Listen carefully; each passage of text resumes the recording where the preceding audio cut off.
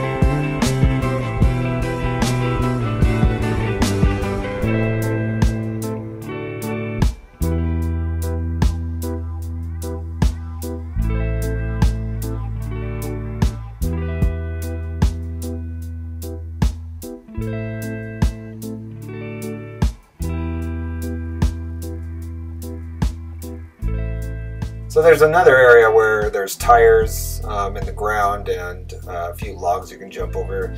So that's area just off the parking lot.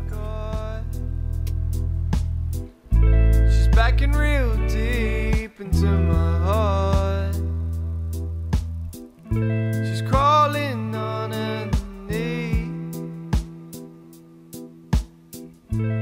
begging Betty, please. And there's always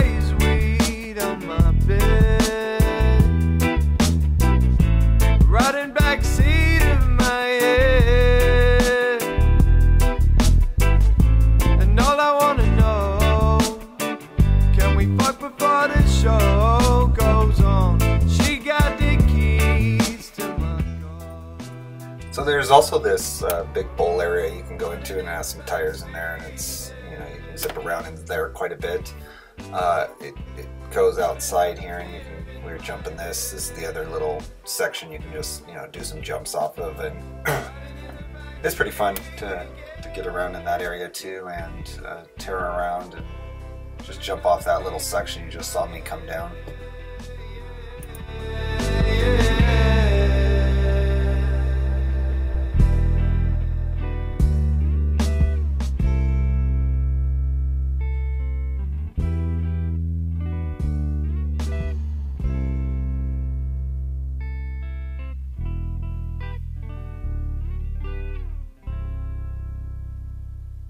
Hey, click and subscribe.